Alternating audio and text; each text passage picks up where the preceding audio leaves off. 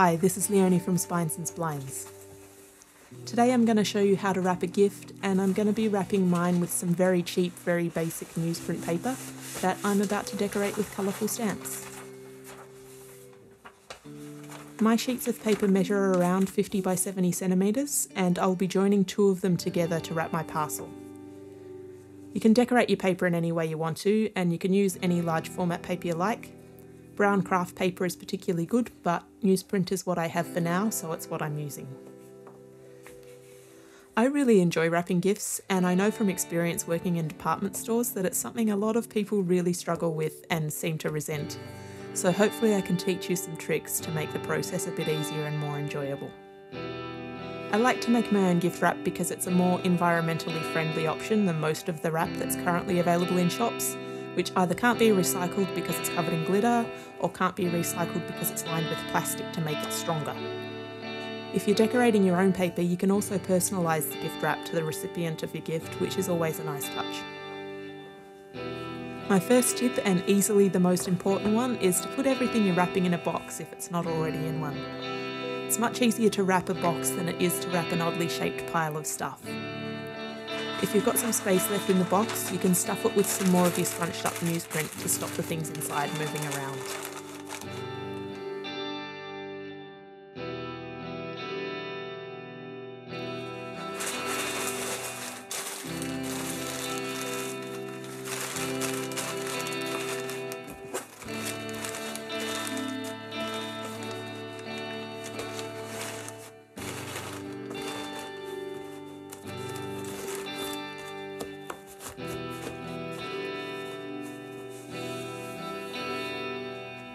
Because my newsprint is very thin, I'm making my wrap a bit more opaque and stronger by adding a second layer of plain newsprint underneath.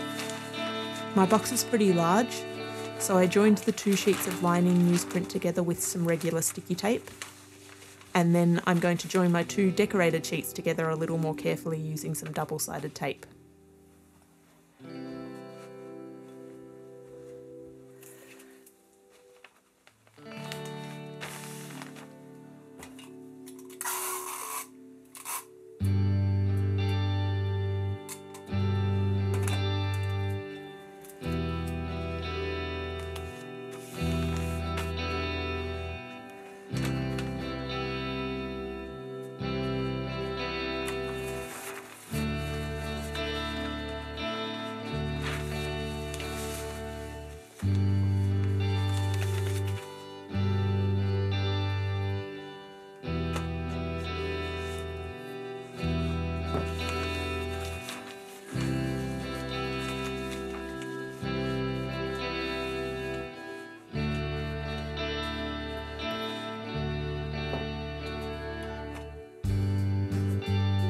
The trick with double-sided tape is to stick it down to one sheet with the backing still attached, and then pull this away when you have everything in place and are ready to stick.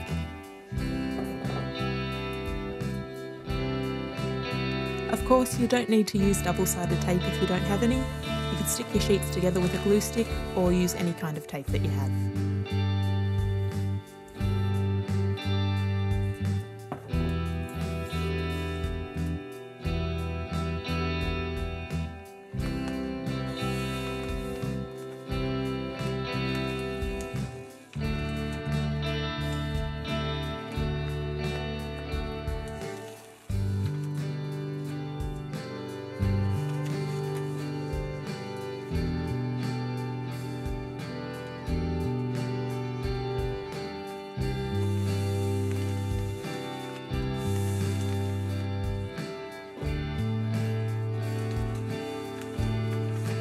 When you've joined any paper together, if you needed to, it's time to wrap your box.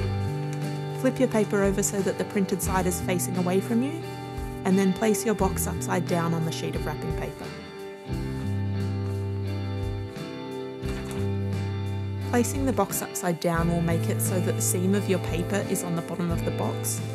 This doesn't matter too much, but it does make wrapping the sides of the box a little easier, and it also looks neater. If you want to, you can line the box up really precisely so that the edge of your paper meets the edge of the box when you fold it over. After I've folded the first edge in, I like to secure that edge to the box with a little bit of tape before I fold up the next edge. It's also a good practice to add a crisp seam to each edge with your fingers as you go, so that the paper fits really well to the box. This just looks nicer, and it also makes the rest of the folds much easier. When I'm ready to fold the second side over, I check where the edge is going to land, then I place my double-sided tape where it needs to go, pull away the protective layer, and then stick the second edge down. If you're using a lining layer of paper like I am, make sure you stick down the decorative paper as well.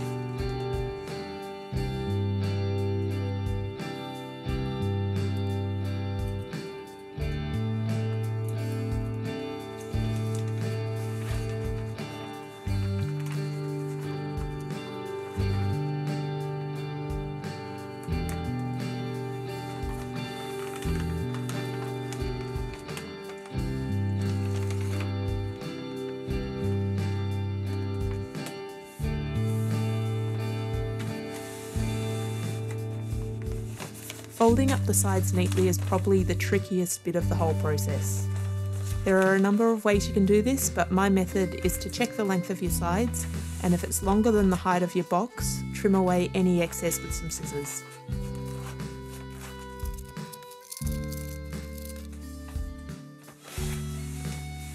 Fold the top edge down first, adding a seam with your fingers along the top, and secure this down to the box with a little bit of tape. Fold the sides in one at a time, again adding creases to all the edges, and push the paper right into the corner and add a crisp edge on the angled bit of the paper that forms. Fold the sides in one at a time, again securing them with a little bit of tape to keep everything neat and in place.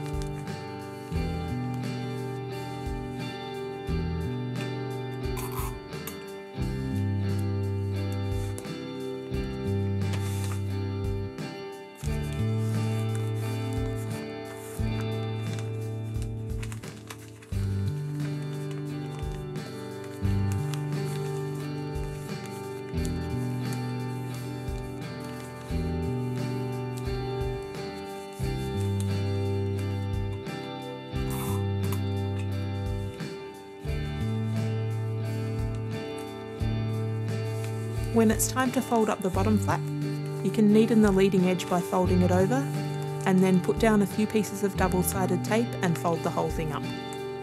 If you're not using double-sided tape, just place your tape as neatly as you can on the outside.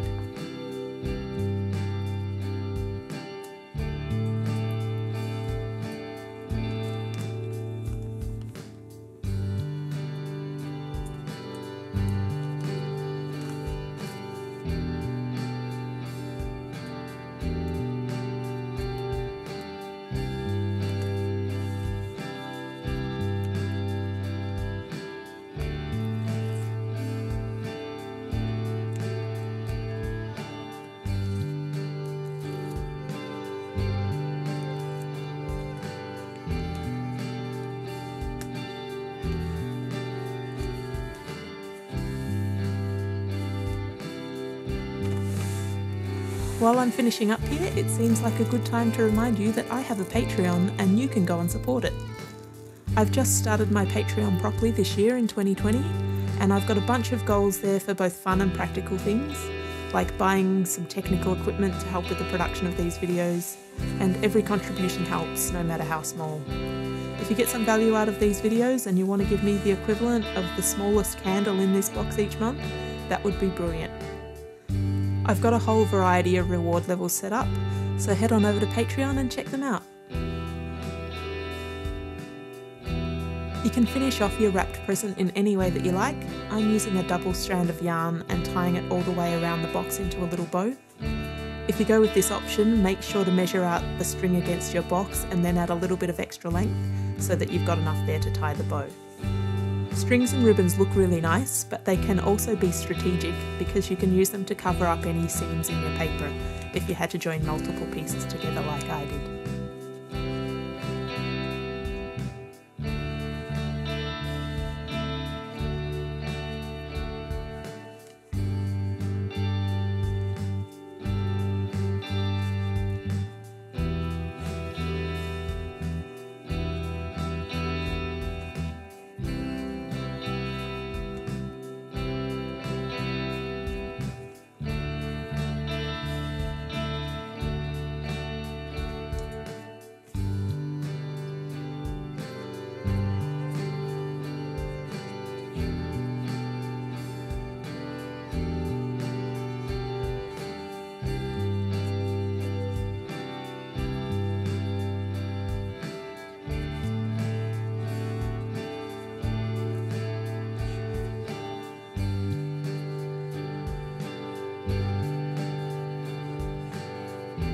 And that's it. Now you know how to wrap a present, even if you have no fancy wrapping paper in your house. If you're interested in making a stamp out of corks and your own stamp padding, like I also used in this video, you're in luck. I've just made videos about both of those processes as well, and have included links in the description. Please like, subscribe, share and leave a comment if you enjoyed this video. All the materials I used are listed in the description, along with links to my Patreon page, my website, my Facebook page, Instagram, and some affiliate links to a couple of good art stores where you can buy materials. Thanks for watching. Cheers.